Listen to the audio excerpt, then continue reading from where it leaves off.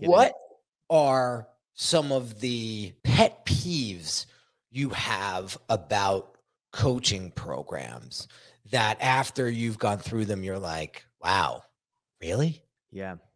Well, most of the reason why I started Investor Thrive is I'd say a lot of the programs I joined, you don't even have access to the mentor that you really felt like you were going to get access to. I mean, you're like, oh, let me join this guy's program. He's all over the place. He seems like a really good guy. He's going to be my mentor. And it's like, I don't even have his phone number. I can't even reach him without getting through like 7 or 8 people that I don't want to talk to. So I understand that a lot of these coaches, they become very wealthy. They put people in place so they don't have to do that. But I wanted to, be available to those people. And I'm transparent with people and jump on my program and say, hey, listen, I'm not going to be available 24/7, but you can hit me up during work hours and I'll get to you as soon as possible. I mean, obviously if I'm doing something else, I'm not going to be able to get to you, but I'm transparent. I think that's what people want. They want to know that you're going to be available to answer their questions or help them. That's what they signed up for is some guidance. So that's a pet peeve.